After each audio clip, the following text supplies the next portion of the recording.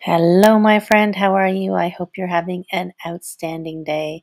This week's celebrity chat is with Regyna Curtis, and we are talking about some pretty fabulous stuff, spiritual wellness, and how getting in touch with your soul wisdom can help you in all areas of your life. Have a listen. Let me know what you think, and have an outstanding day. Talk to you soon.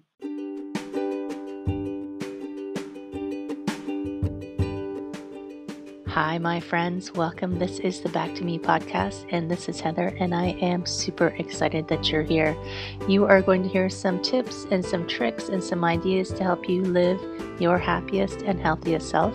I call it Back to Me because when you are taking care of yourself, back to me, then you can take better care of others, and we can all make the world a better place. This is Wellness Your Way, and I am super happy that you're here.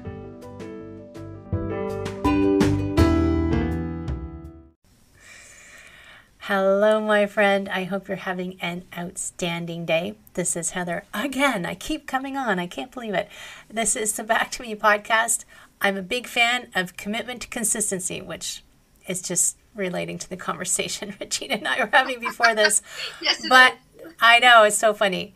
And this is the Back to Me podcast, and it's a celebrity chat, which means I'm going to learn something new while you learn something new. And today, which is why I love this podcast, today I'm talking to, it's Regyna, right? Yes. Because I'm always afraid I'm going to hurt someone's name badly, that it's going to need CPR or something.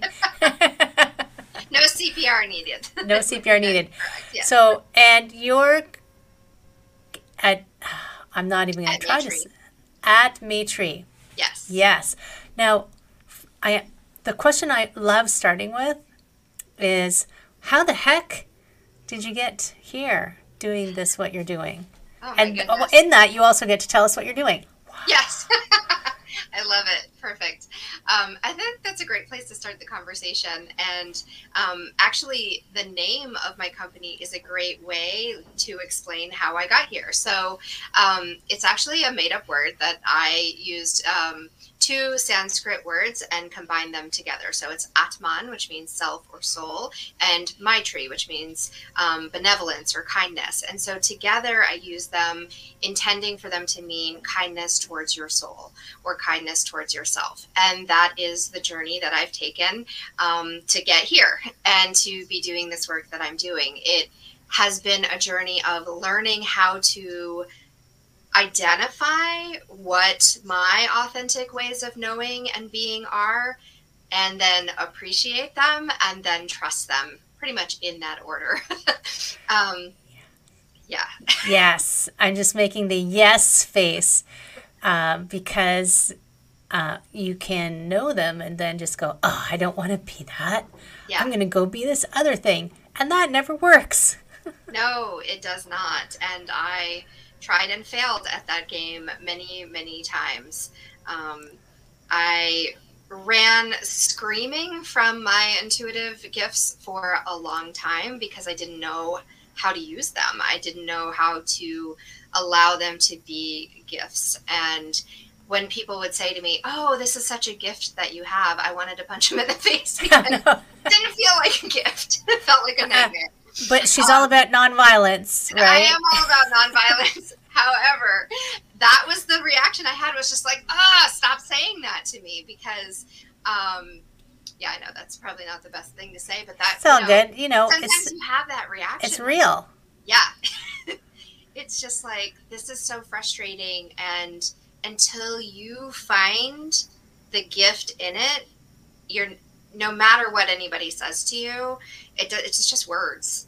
They're just saying words to you, and they may be actually infuriating you more than they are consoling you. So. Well, and the interesting thing, and this, I don't know if you were finding this, like, people will think it's the grass is greener. So, yeah. And they don't understand what it is to be in any particular place. So and this is a real kind of almost overly simple example. So I ran a yoga studio, Hmm. I had my own yoga studio for 10 years, and people would message me, "Oh, I really want to work for your yoga studio." I'm like, "You don't actually know what that means." No.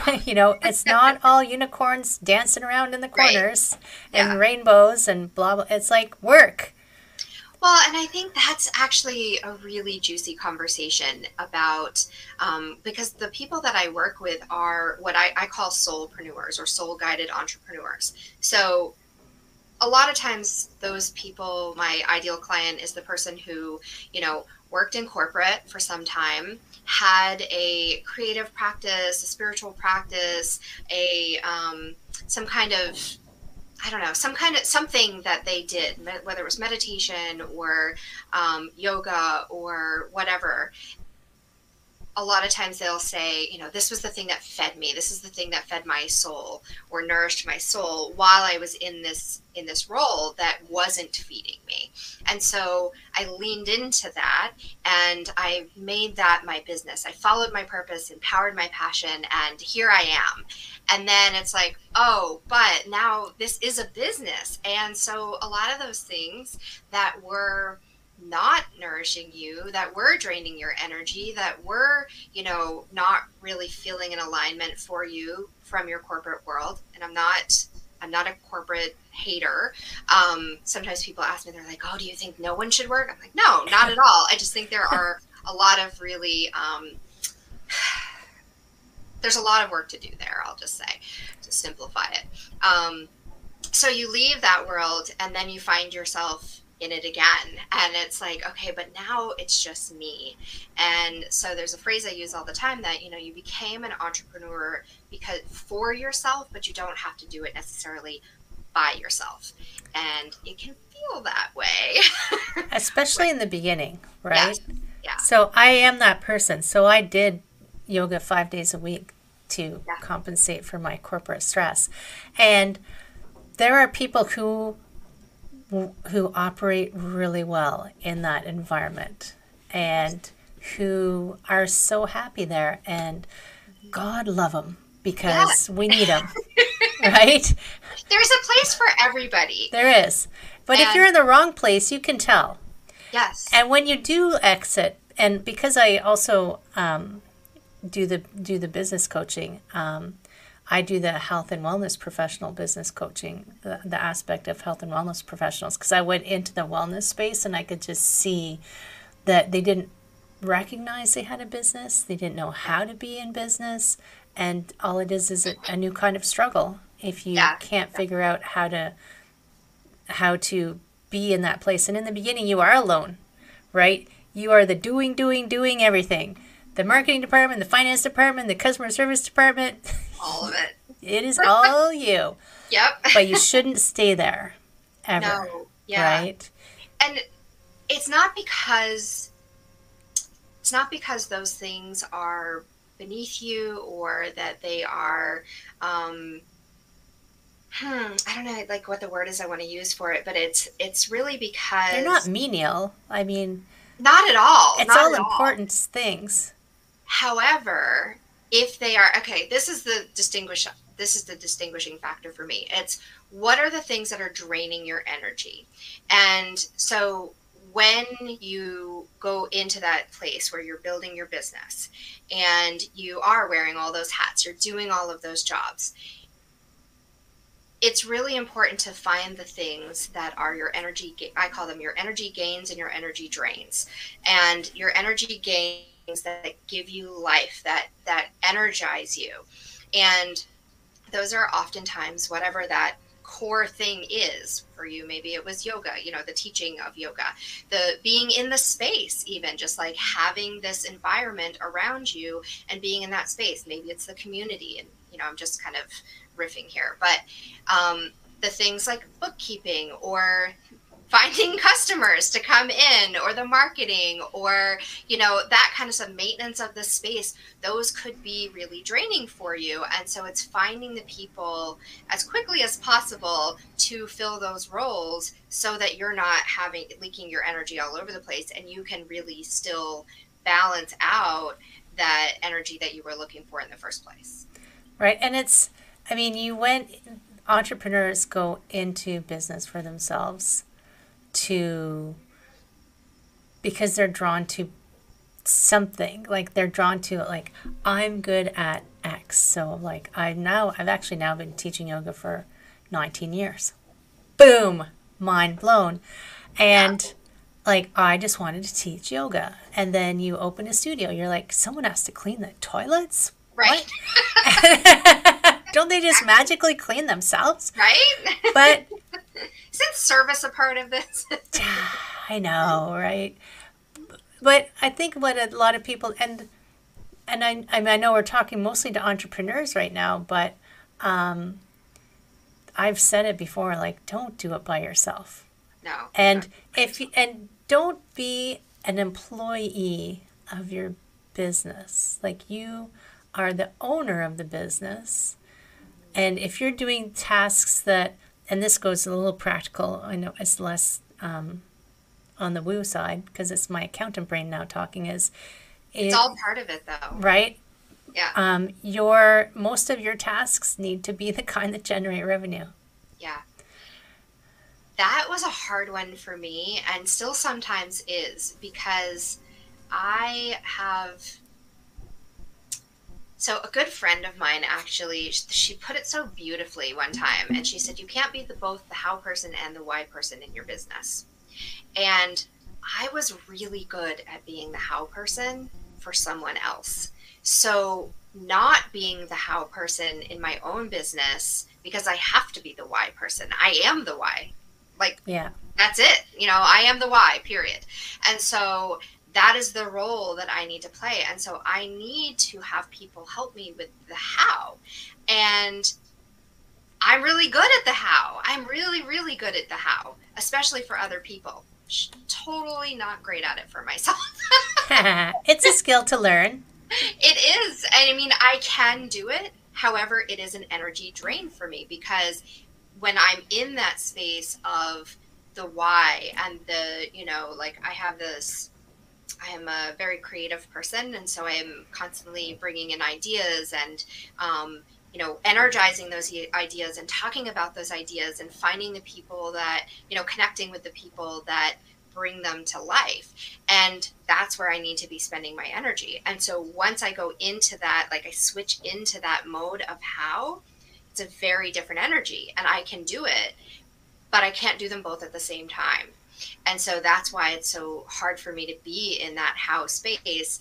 And yet I still resist against it, because it's like, I think it's that mentality of like, well, I know how to do this, so I should just do it myself. Right.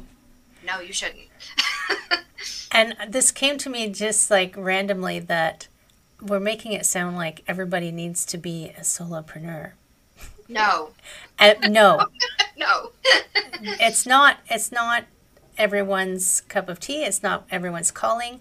And every entrepreneur needs people who can help them, right? Yeah. So if your superpower is helping someone else like achieve their vision, then you are a highly skilled, highly sought after individual, right? Yeah. Because when I worked in corporate, I was joking with a woman who does Clifton Strengths, and it's like, yes, I hired people. I thought I was hiring people smarter than me, but really what I was doing was hiring people whose skill set was opposite mine, because then I didn't have to worry about those things. Yeah, exactly. Right? And I think that is one of the biggest mistakes that I see with entrepreneurs, is hiring the people that you like and want to work with because they're like you, and there's this whole, there's a big draw in that I've seen with entrepreneurs of like, I just want to hang out with like-minded people, with like-hearted people, with, people who are doing similar things. Cool. Make that your community of peers. Don't hire those people to work in your business, because what you need is the people who want to do the things you don't want to do, who think differently than you. Yeah, exactly. I can hear people now going, how is this helping my spiritual wellness? So. I don't know how we got into this, but I mean, it was my accountant brain suddenly turned on. Yeah. Damn it. I have two. I can flip flop so easily.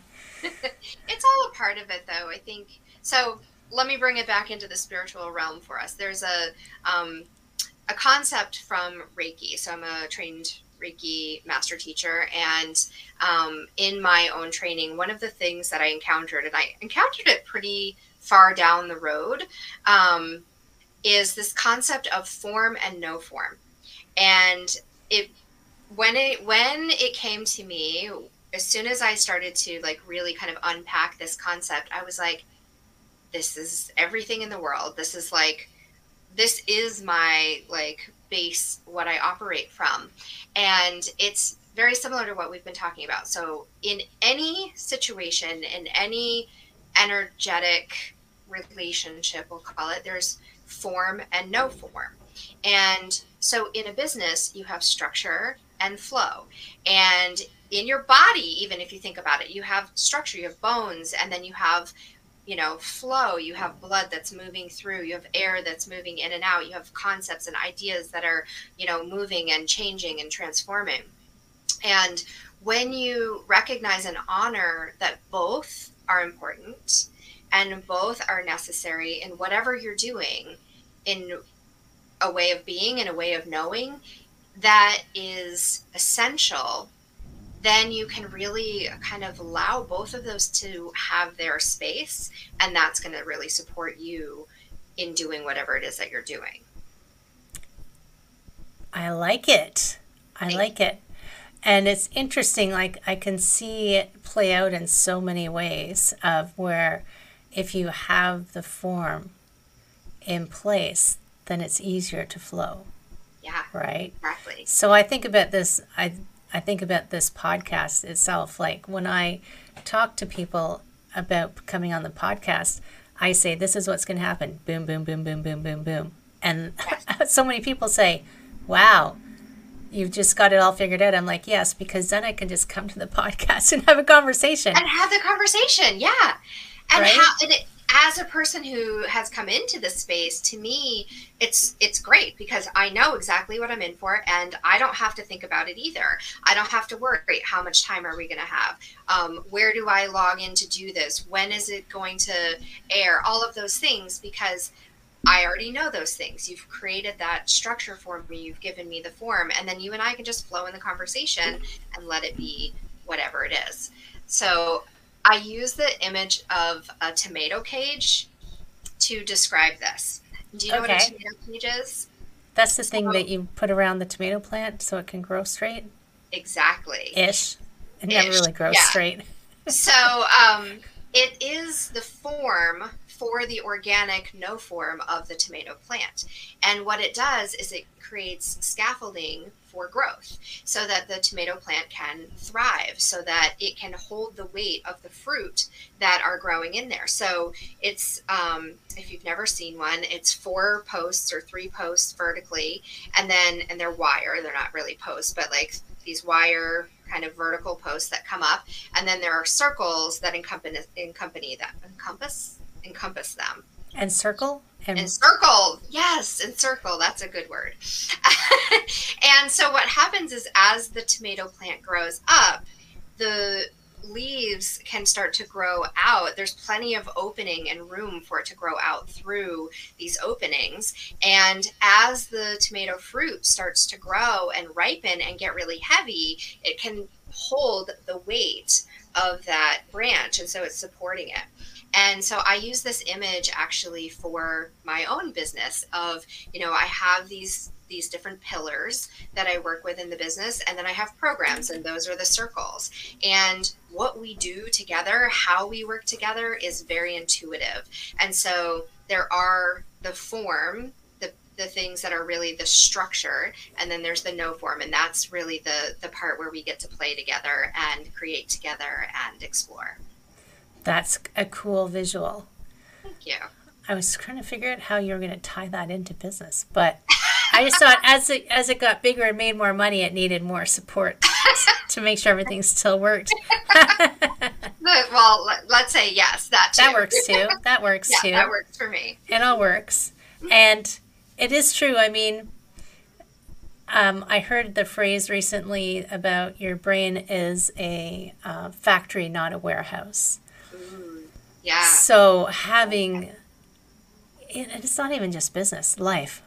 Yeah. Having things in place so you don't have to worry about them. Like, I can't remember the very first organizational course I ever took. That was in like my 20s. It was like they talked about cycling thoughts. Take them out of your head and put them on the paper because they're taking up Yeah. too much brain space. Yeah. So anything that doesn't need to be in your brain, take it out and put it somewhere, and Absolutely. let your brain do what it's supposed to do. Factory, doing stuff, churning out ideas and churning Yeah. out fabulousness. And do you find that you work mostly with entrepreneurs, right? I do. Are there any instances where you find people just want some help of just like, I can't figure out what I'm supposed to do? That's like all the time. Yes. So here's the thing about entrepreneurship is you are constantly, your business is an expression of you. And so you are always in the past, present, and future of your business at all times. It is an ever evolving being just as you are. And when you are, in that place, you are like the, what do you call that? The center point of the wheel or whatever, like where the spokes hub? come out. We could call it The hub. Thank you. I'm struggling with words today. Thank you for your help. I'm all good. So anyway, you are the hub. You are that center point where all of the information is coming out of, but also going into and moving through. And so you have at all points this perspective of where you came from, where you are, and where you're going. And it can make it really confusing and a little bit disheartening at times because you're always going somewhere. You're always growing. And it can be easy to forget just how far you've come and where you are in the present moment because the things that you are doing, you might have, I have an entrepreneurial community, a community for entrepreneurs. And I do these events about every 2 weeks and I bring everyone together. And the other day we did one and I said, okay, think about what's a goal that you've had in the past. It was this burning desire. You couldn't wait for it to happen. And it is an actual reality in your world right now. And this goes for whether you're in business or not. Think about something that, it was just what you really wanted. And now it's just a part of your everyday. And do you celebrate that every day? Do you look at that and go like, yeah, I did that. I checked that off. I'm so excited about it. Look at this, giving it gratitude every day. Or do you, as soon as it's done, it just checks off and you're on to the next thing. And if that's the place you're living from, then you're never going to feel satisfied. You're never going to be in celebration or feel like you've accomplished anything because you're always looking forward to this has to get done.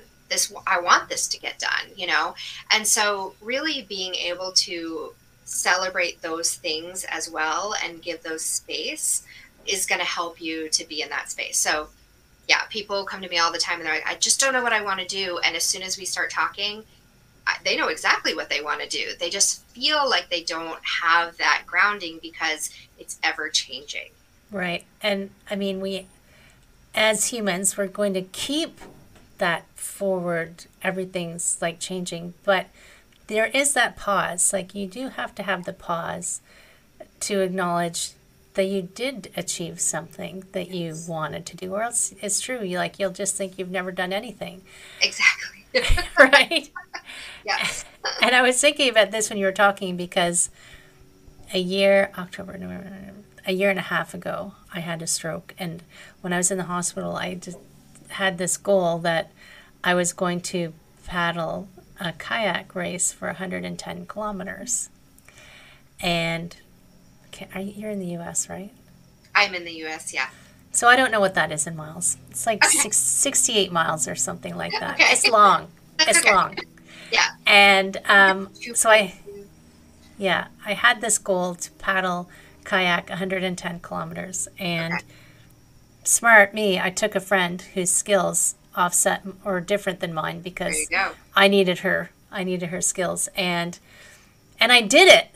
And It took me 19 hours straight Wow. of paddling, and I went home and went to bed and got up the next day and like, okay, Now what? now what? Yeah. I mean, and that's the thing. It's like, oh, and that's a really great example too, because so there's a wave of motivation that we have, and this is what people often, this is the like slippery slope we get into when it comes to, you know, weight loss and exercise and any kind of like setting new habits or anything like that, where you will often set a goal either at the highest or the lowest point of your motivation. And so, you know, being in hospital, being in that place where you're like, I am motivated to get out. I am getting the hell out of here. What's happening? Exactly. You know, it's like you have that point where you're like, okay, I'm motivated to do this. And, but the reality is that energy moves in waves. Energy is a frequency and it moves in waves. And so does motivation. And so does excitement, you know, all of those things. And so we'll set these goals when we're up here, like in this high point where it's like, I am motivated. I'm going to do this. I have the energy. I have the excitement. I'm going to do it. And then it drops. And then you're like, well, I'm a failure. I can't do it. I can't even one day, and I can't even get this done. Or you'll be able to kind of maintain it for a little bit, and then it will start to drop off. And as soon as you do, it just, we have this self-sabotaging cycle that we'll get into. And so I work with people in setting what I call ridiculously small goals. The goal that you can accomplish at your lowest point. And it's not because I'm saying lower the bar. You can't do that. You're not going to be able to accomplish that. Set that goal high, yes, but set your reality meter really low, because when you do that, so for instance, you know, devotional practice is a big thing for me. And that just means like a practice that you're showing up in regularly, not daily. I don't use the word daily because if you say daily, if you miss it one day, you've set yourself up for failure. And so if you are doing a practice that you're devoted to, whether it's meditation, some kind of creative practice, whatever it is, and your commitment is, I'm going to be devoted to this. And the more that I do it, the more it gives back to me. That's a very different energy than I'm going to do this every single day, or I'm going to do this for 2 minutes and I'm going to build up to 2 hours. That's not realistic. It's not realistic to say that you're going to, at some point every day, do 2 hours of practice. No. Not going to happen. Life happens. Life. There's a lot of things in life that are going to interfere with that. And it's funny because, I mean, I have been a regular meditator for like 20 years. Yeah. And I started at 15 minutes, and now I'm up to 20. There you go. You know like, what? But you've been doing it for 20 years. And that's because you have set realistic goals for yourself. Now, do you sometimes meditate for longer? Yes. Right. Do you sometimes meditate for less time? Of course. And do you sometimes not meditate? I'm going to say almost never. Good. And except for when I paddled 19 hours. I did miss that day. Although that was a meditation. That whole day was a meditation, really. Exactly. Yeah. But you know, like, I love that you said almost never. And that's because that feels really honest, because, you know, you're setting this goal for yourself that has flexibility. It's the form and no form. The regularity of, I'm going to show up for this practice. I'm going to give myself a realistic framework to work within, and I'm going to be flexible. And because of that flexibility, you're able to meet not requirement, but you're able to meet that form more regularly. And also recognizing that giving yourself the grace to adjust, and as things change, then you don't have to just beat yourself up, right? Yes. I failed. Right. There's the I failed, so why even bother? Yes. I failed, why even bother? And that's that self-sabotage that you get stuck in, that just immediately, and then it's the feast or famine, you know, oh, well, I'm never going to be able to do this. And you have this horrible self-talk. We can be so mean to ourselves in that self-talk. And then you get to that point again where you're you start to build up your motivation again, and you hit that point, you're like, this time I'm gonna do it. Damn it. And then what happens? Yeah. You crash. So, And I mean, we talk about circadian rhythms sometimes, like everything in your body has cycles up and down, like awake, asleep, energy, everything goes up and down. So why do you have to be 100% all the time for something, a thing, an idea, an ideal? I mean, I don't know why this just jumped into my head that Hollywood is a very bad example, because everybody on there is always epic. Even if they haven't slept in 48 hours. Right. They're going to jump out of the plane and shoot all the bad guys and fall on the ground, and all of their bones should be broken, but they jump up. But not. That's not real. No, it doesn't happen. Yeah, and I think that that's true. You know, again, I'm not, you know, I watch TV, I watch movies. Not. Oh, I totally watch movies. You know, like, I'm not watching it 24 hours a day, but yeah, I do. And I think that that's the thing, is like, these extremes, these polarities that we've gotten into believing that, like, oh, you can't be spiritual and watch Marvel movies. Why not? They're great, you know.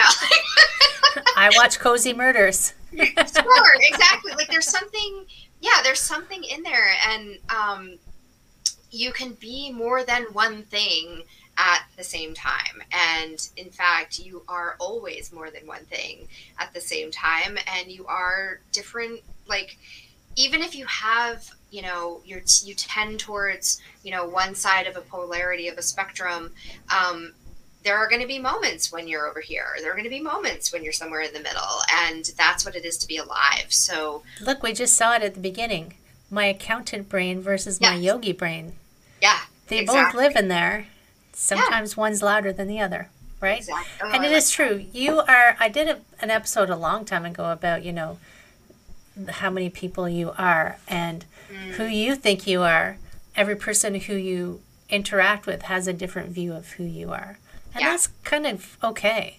Like, it is, absolutely. And it's why I really love astrology and other different modalities for introspection. I joke around that if there was a PhD in introspective modalities, I would have 3 of them, because I just love it. I'm a total nerd for introspection and just different ways of looking at things. And so I have this this method that I talk about, which is soul wisdom. And similar to any of those modalities, there are different archetypes within that, or different, I like to call them more like ingredients to a recipe. And when you have a conversation with someone, or you are engaging in a particular activity or with a different community, they're seeing you through the lens of their own self, their own soul wisdom, their own life experiences, their own, you know, archetypes. And they're seeing whatever version of you is coming forth at that point, right? Whatever voice is speaking louder at that point, or whatever skills you need to use at that point. So, you know, I can, it's one of the things that it's one of my biggest frustrations, and also one of my greatest joys in the work that I do, is I actually am a channel. And if you look at, so human design is one of the lenses that I love human design. It's so I know, cool. I was going to ask you if you did human design as well. I do, yeah. And I use it as, oh, perfect. I love that. So I'm a 2-4 generator, for anyone that means anything to. And I have an open throat and will center. And so everything else is defined. And so I'm a channel, and I can help you channel what your purpose is.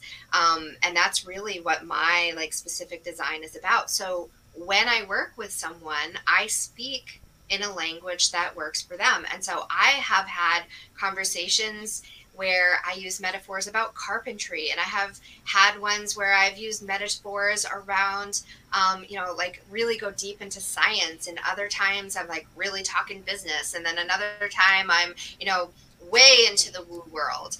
And and every conversation is different, and that's what comes through. And I think that's part of the reason why I have had so many life experiences because it gives me the vocabulary to be able to have these conversations and make sense. And I mean, one of the biggest things when we're coaching people is we making it make sense for them, right? Like Yes. finding a way that they can see the potential, or they can see what they need, or their next step, and being able to put, like you said, like carpentry or science or Yeah. business, like Or putting it in a way they can religion, understand. or Yeah. whatever it is. And And so I'm a 2/4 projector. I didn't know you were a 2/4. That's so cool. Oh my gosh, I love it. Very cool. And I tend to attract a lot of projectors into my life for whatever reason. We There's like to hang something- together, Yeah. There we go. right? But yeah, so but what I was thinking is just, like, it's that you speak the language of whoever that person is, but when I do it naturally. It's not I don't ask, because people will say, well, what do you need to know before we work together? I don't need to know anything. I just need you to show up, and I can tap in and start just speaking. I tap into, energetically. And when we're working together in a business sense, I do ask you, what is your intention for how we're going to work together, which gives us the direction. But I'm not going to ask you, would you like me to speak through the lens of religion or carpentry today? Would you like me? It's just, I just get present and let it flow through me. And it's one of the things that people tell me all the time. And they're like, how did you know that I would, this, and whatever. And I'm like, I don't know. It's the images I saw. It's the feelings I felt. It's the names that came to me. It's, and so that's why I say it's my greatest joy, but also one of my biggest frustrations, because it's hard to explain other than try it. Right? Yeah. I know. It's like, I can't explain to you what broccoli tastes like, but you just got to try it. Yeah, exactly. And I'm saying I like broccoli, so. I like that example. That's So good. because I know you have a quiz on your website. Is that I quiz do. take them to their, what did you call it? Soul wisdom language. Soul Yeah. wisdom language. So if we have a couple minutes, I can talk about what soul Yeah. wisdom language is. Okay. So it is your unique recipe of how you receive, express, process, and integrate information. And there are 5 wisdom channels that every person receives information to and through them. They are thinking, images, movement, sensory, and emotions. So when you receive information, you may receive it through your emotions. You may receive it as images. You may receive it as words. And same thing when you express. Maybe you can see, if you can see on the video right now, I am very expressive with my movement. And that's just a way that I express information.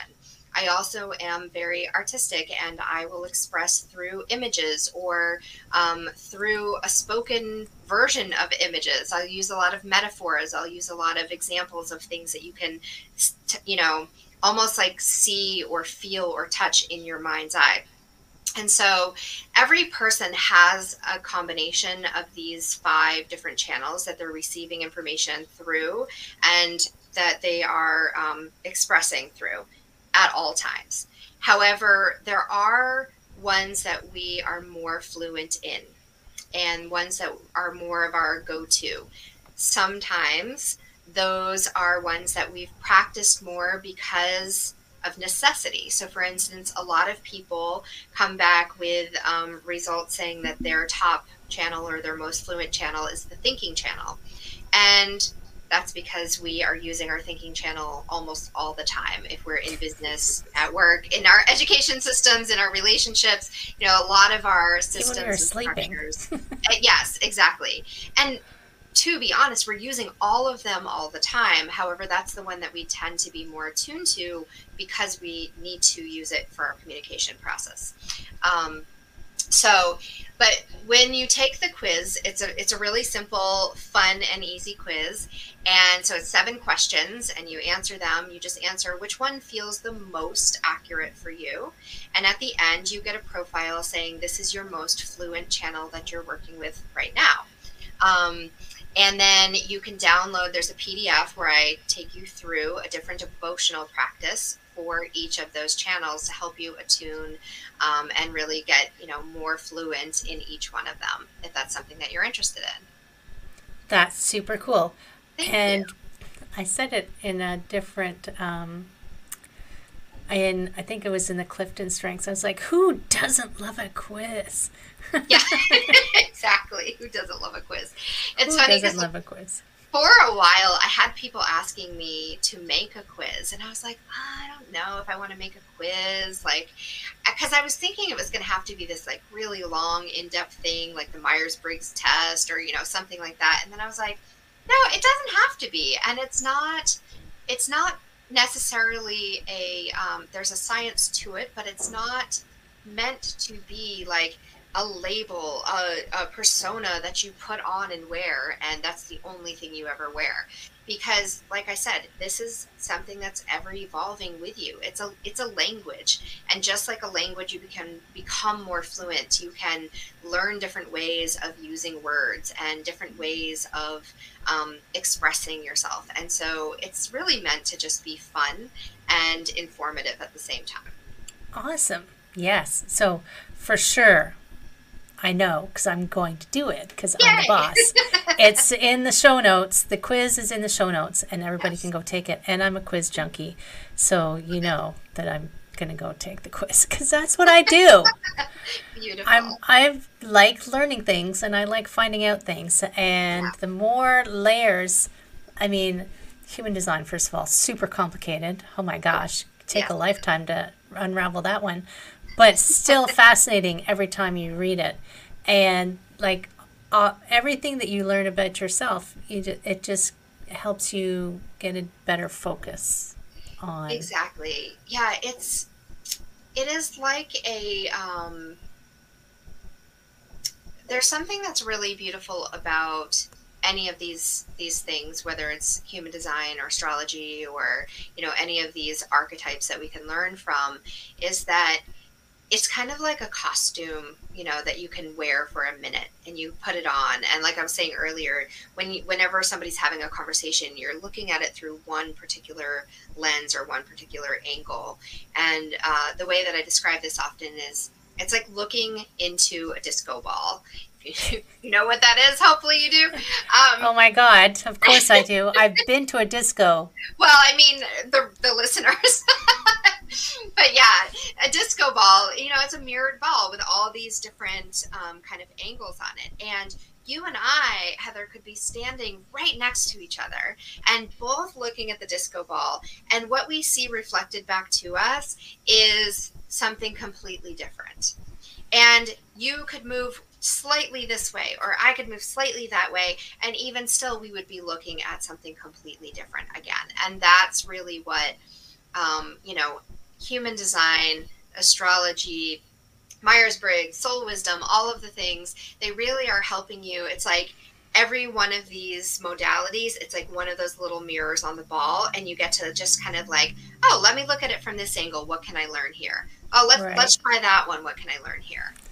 That's super cool. Now I feel like I need to get out my 70s albums. I know, right? I have some music in my head. Isn't disco back? Disco never dies. Disco never dies. Exactly. That's awesome.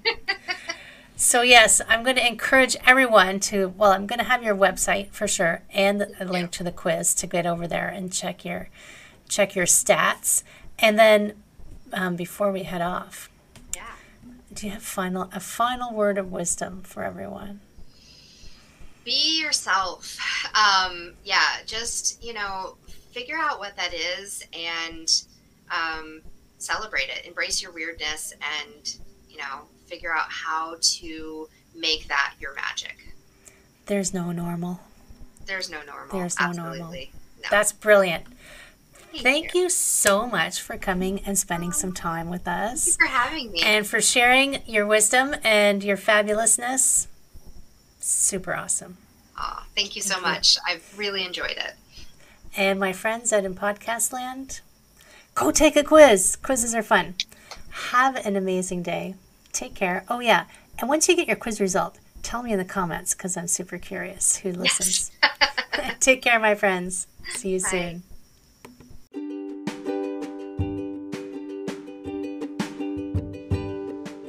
Hi, my friend. Thanks so much for listening to this entire podcast. If you found it useful and you're like me and you like helping others, please feel free to share this. Give it a like, give it a comment. If you found something useful in it, there's a chance that someone else will find something useful as well. Also, if you have any questions at all, I can absolutely help and I would love to help. You can email me at heather@prosperityflowcoaching.com. If you want more of this awesome content, you can follow me on Instagram, Heather Stewart Coaching. You can follow me on Facebook, Prosperity Flow Coaching. And I have a personal request. I want to help as many people as I can with these podcasts. And if you could give me a review, hopefully a good one, if you could share, if you could send this out into the world, I would truly appreciate it. I hope you have an amazing day. And I hope that you find your way to wellness by getting back to me. Take care, my friend.